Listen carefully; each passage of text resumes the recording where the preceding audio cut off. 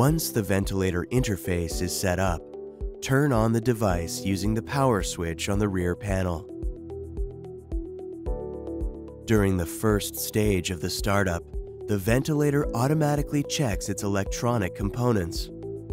In the second stage, the patient category is selected. The available categories are adult, pediatric, or neonatal infant patient, depending on the model of ventilator. After selecting the desired patient category, set up the patient's ideal body weight and the value of the constant ratio of milliliters per kilogram of body weight used for the respiratory therapy. The tidal volume is initially set up. Using this data for modes with volume control or target based on the characteristics of the patient, and at the same time, all the alarms are preset. Once the setup is completed, press Continue. In the third stage, the type of ventilatory therapy is selected.